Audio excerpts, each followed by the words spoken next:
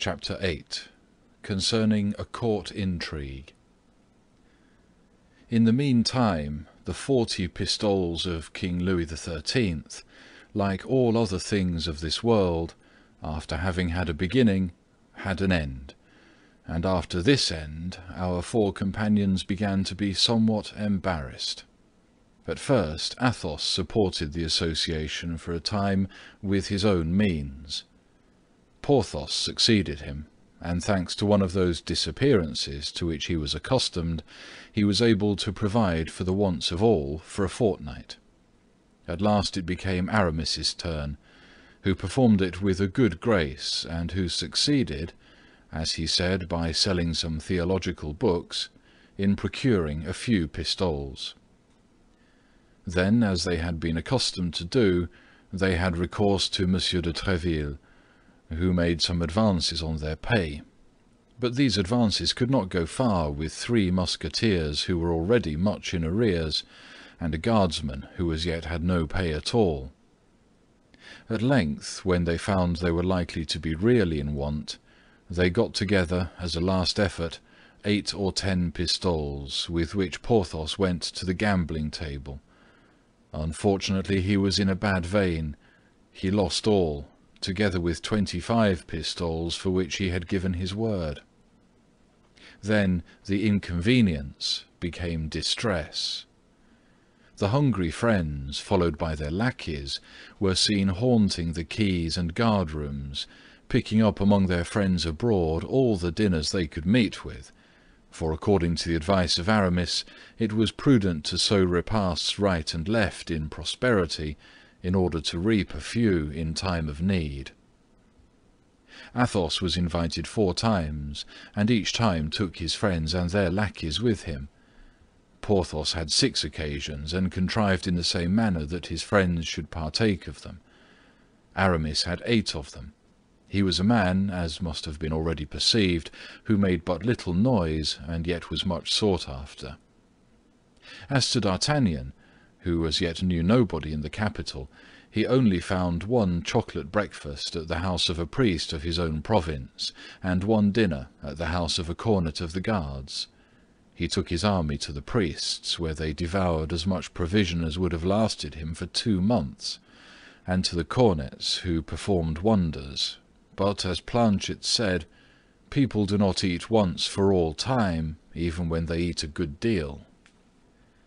D'Artagnan thus felt himself humiliated in having only procured 1 meal and a half for his companions, as the breakfast at the priest's could only be counted as half a repast, in return for the feasts which Athos, Porthos, and Aramis had procured him. He fancied himself a burden to the society, forgetting in his perfectly juvenile good faith that he had fed this society for a month. And he set his mind actively to work.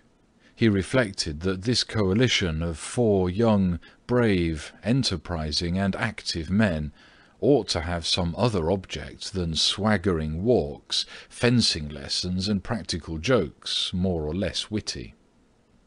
In fact, 4 men such as they were, 4 men devoted to one another, from their purses to their lives, 4 men always supporting one another, never yielding, executing singly or together the resolutions formed in common, 4 arms threatening the 4 cardinal points, or turning toward a single point, must inevitably, either subterraneously, in open day, by mining, in the trench, by cunning or by force, open themselves a way toward the object they wish to attain, however well it might be defended, or however distant it may seem. The only thing that astonished D'Artagnan was that his friends had never thought of this. He was thinking by himself, and even seriously racking his brain to find a direction for this single force 4 times multiplied, with which he had no doubt, as with the lever for which Archimedes sought, they should succeed in moving the world, when someone tapped gently at his door. D'Artagnan awakened Planchet and ordered him to open it. From this phrase, D'Artagnan awakened Planchet, the reader must not suppose it was night, or that day was hardly come. No, it had just struck 4. Planchet, 2 hours before, had asked his master for some dinner, and he had answered him with the proverb, "He who sleeps dines," and Planchet dined by sleeping. A man was introduced, of simple mien, who had the appearance of a tradesman. Planchet, by way of dessert, would have liked to hear the conversation, but the citizen declared to D'Artagnan that, what he had to say being important and confidential, he desired to be left alone with him. D'Artagnan dismissed Planchet and requested his visitor to be seated. There was a moment of silence, during which the two men looked at each other as if to make a preliminary acquaintance, after which D'Artagnan bowed, as a sign that he listened. "I have heard Monsieur d'Artagnan spoken of as a very brave young man," said the citizen, "and this reputation which he justly enjoys has decided me to confide a secret to him." "Speak, monsieur, speak," said D'Artagnan, who instinctively scented something advantageous. The citizen made a fresh pause, and continued, "I have a wife who is seamstress to the queen, monsieur, and who is not deficient in either virtue or beauty. I was induced to marry her about 3 years ago, although she had but very little dowry, because Monsieur Laporte, the queen's cloak-bearer, is her godfather, and befriends her." "Well, monsieur?" asked D'Artagnan. "Well," resumed the citizen, "well, monsieur, my wife was abducted yesterday morning, as she was coming out of her workroom." "And by whom was your wife abducted?" "I know nothing surely, monsieur, but I suspect someone." "And who is the person whom you suspect?" "A man who has pursued her for a long time." "The devil! But allow me to tell you, monsieur," continued the citizen, "that I am convinced that there is less love than politics in all this." "Less love than politics?" replied D'Artagnan, with a reflective air. "And what do you suspect?" "I do not know whether I ought to tell you what I suspect." "Monsieur, I beg you to observe that I ask you absolutely nothing. It is you who have come to me. It is you who have told me that you had a secret to confide in me. Act, then, as you think proper. There is still time to withdraw." "No, monsieur, no, no, no. You appear to be an honest young man, and I will have confidence in you. I believe, then, that it is not on account of any intrigues of her own that my wife has been arrested, but because of those of a lady much greater than herself." Ah, can it be on account of the amours of Madame de Bois Tracy?" said D'Artagnan, wishing to have the air, in the eyes of the citizen, of being posted as to court affairs. "Higher, monsieur, higher!" "Of Madame d'Aiguillon?" "Still higher!" "Of Madame de Chevreuse?" "Of the—" D'Artagnan checked himself. "Yes, monsieur," replied the terrified citizen, in a tone so low that he was scarcely audible. "And with whom?" "With whom can it be, if not the Duke of—" "The Duke of—" "Yes, monsieur," replied the citizen, giving a still fainter intonation to his voice. "But how do you know all this?" "How do I know?" "Yes, how do you know it? No half confidence, or— You understand?" "I know it from my wife, monsieur, from my wife herself." "Who learns it from whom?" "From Monsieur Laporte. Did I not tell you that she was a goddaughter of Monsieur Laporte, the confidential man of the queen? Well, Monsieur Laporte placed her near her Majesty in order that our poor queen might at least have someone in whom she could place confidence. Abandoned as she is by the king, watched as she is by the cardinal, betrayed as she is by everybody." Ah, it begins to develop itself," said D'Artagnan. "Now, my wife came home 4 days ago, monsieur. One of her conditions was that she should come home and see me twice a week. For, as I had the honor to tell you, my wife loves me dearly. My wife then came and confided to me that the Queen, at that very moment, entertained great fears. Truly? Yes, the Cardinal, as it appears, pursues her and persecutes her more than ever. He cannot pardon her the history of the Sarabande. You know the history of the Sarabande? Pardieu! Know it, replied D'Artagnan, who knew nothing about it, but who wished to appear to know everything that was going on. So that now it is no longer hatred, but vengeance. Indeed. And the Queen believes... Well, what does the Queen believe? She believes that someone has written to the Duke of Buckingham in her name. In the Queen's name? Yes, to make him come to Paris. And when once come to Paris, to draw him into some snare. The devil! But your wife, monsieur, what has she to do with all this? Her devotion to the Queen is known, and they wish either to remove her from her mistress or to intimidate her in order to obtain her Majesty's secrets, or to seduce her and make use of her as a spy. That is likely, said D'Artagnan. But the man who has abducted her, do you know him? I have told you that I believe I know him. His name? I do not know that. What I do know is that he is a creature of the Cardinal, his evil genius. But you have seen him? Yes, my wife pointed him out to me one day. Has he anything remarkable about him by which one may recognize him? Oh, certainly. He is a noble of very lofty carriage, black hair, swarthy complexion, piercing eye, white teeth, and has a scar on his temple. A scar on his temple, cried D'Artagnan, and with that, white teeth, a piercing eye, dark complexion, black hair, and haughty carriage. Why, that's my man of Mung. He is your man, do you say? Yes, yes, but that has nothing to do with it. No, I'm wrong. On the contrary, that simplifies the matter greatly. If your man is mine, with one blow I shall obtain 2 revenges, that's all. But where to find this man? I know not. Have you no information as to his abiding place? None. One day, as I was conveying my wife back to the Louvre, he was coming out as she was going in, and she showed him to me. The devil, murmured D'Artagnan. All this is vague enough. From whom have you learned of the abduction of your wife? From Monsieur Laporte. Did he give you any details? He knew none himself.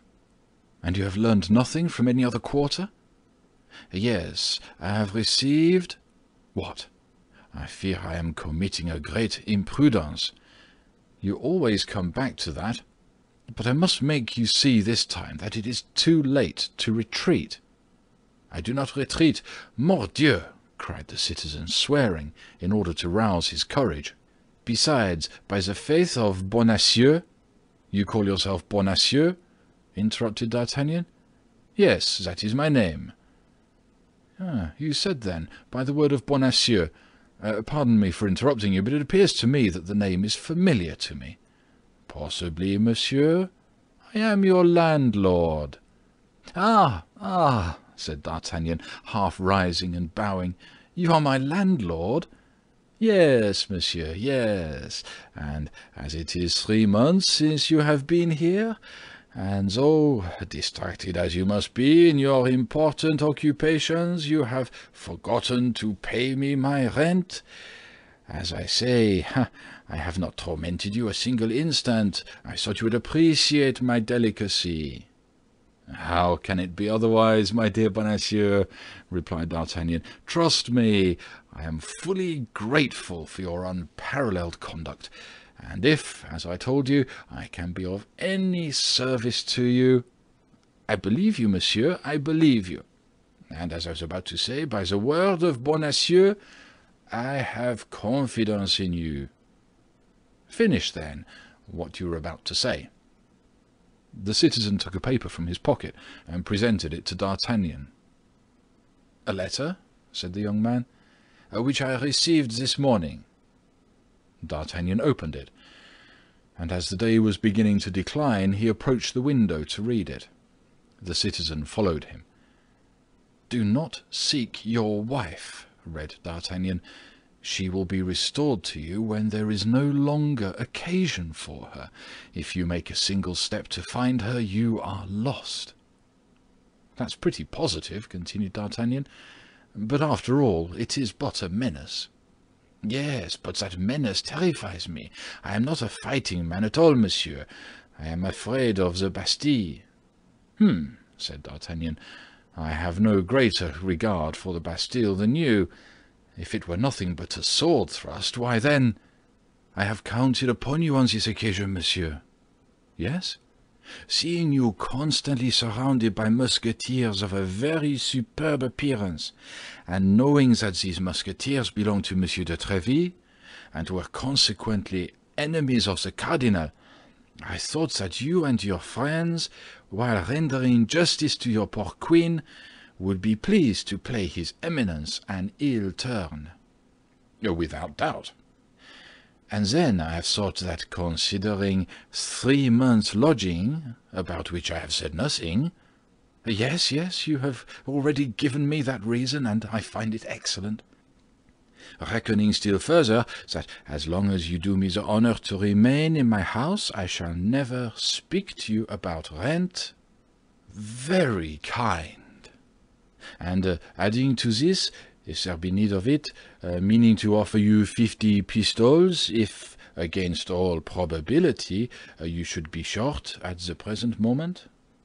"Admirable! You are rich, then, my dear Monsieur Bonacieux?" "I am comfortably off, monsieur, that is all. I have scraped together some such thing as an income of 2,000 or 3,000 crowns at the haberdashery business, but more particularly in venturing some funds in the last voyage of the celebrated navigator Jean Moquet, so that you understand, monsieur—" "But," cried the citizen. "What?" demanded D'Artagnan. "Whom do I see yonder?" "Where?" "In the street, facing the window, in the embrasure of that door. A man wrapped in a cloak." "It is he!" cried D'Artagnan and the citizen at the same time, each having recognized his man. "Ah, this time," cried D'Artagnan, springing to his sword, "this time he will not escape me." Drawing his sword from its scabbard, he rushed out of the apartment. On the staircase he met Athos and Porthos, who were coming to see him. They separated, and D'Artagnan rushed between them like a dart. "Pah! Where are you going?" cried the 2 Musketeers in a breath. "The man of Meung," replied D'Artagnan, and disappeared. D'Artagnan had more than once related to his friends his adventure with the stranger, as well as the apparition of the beautiful foreigner, to whom this man had confided some important missive. The opinion of Athos was that D'Artagnan had lost his letter in the skirmish. A gentleman, in his opinion, and according to D'Artagnan's portrait of him, the stranger must be a gentleman, would be incapable of the baseness of stealing a letter. Porthos saw nothing in all this but a love-meeting, given by a lady to a cavalier, or by a cavalier to a lady, which had been disturbed by the presence of D'Artagnan and his yellow horse. Aramis said that as these sorts of affairs were mysterious, it was better not to fathom them. They understood then, from the few words which escaped from D'Artagnan, what affair was in hand, and as they thought that overtaking his man or losing sight of him, D'Artagnan would return to his rooms, they kept on their way. When they entered D'Artagnan's chamber, it was empty. The landlord, dreading the consequences of the encounter which was doubtless about to take place between the young man and the stranger, had, consistent with the character he had given himself, judged it prudent to decamp.